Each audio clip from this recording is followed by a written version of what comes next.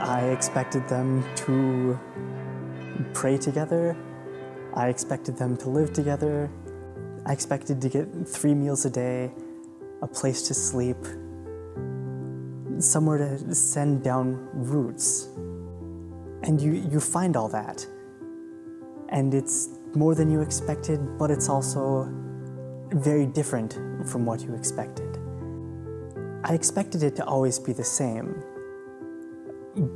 but I wasn't expecting that sameness to be different every day.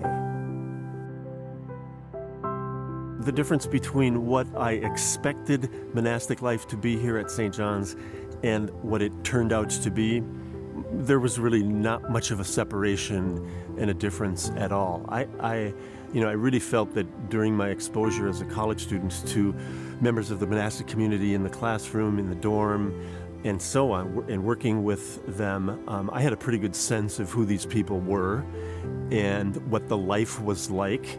I made it my business also during my years as a college student to visit a couple of other monasteries. And so I kind of had a general sense of it. So I don't think I was particularly surprised at anything that monastic life threw at me, nor during the past 40 years that I've been here has much been thrown at me that is a surprise. It's good people trying to do good things, trying to live a good life. I'm embarrassed to say how little I knew about the monastic tradition. I was a chemistry student with a lot of background in mathematics and physics, and I had done a basic liberal arts education, but I didn't know much about monastic life per se, but I knew the people.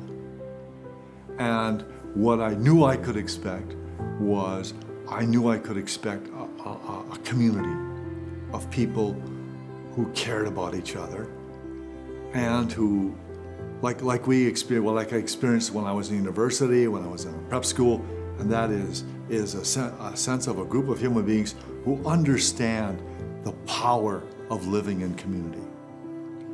That is, the gifts of the Holy Spirit are given to the whole community, and as a result, your gifts are heightened, amplified, nuanced in the presence of the gifts of the rest of the members of the community. So the whole is always more than the sum of the parts.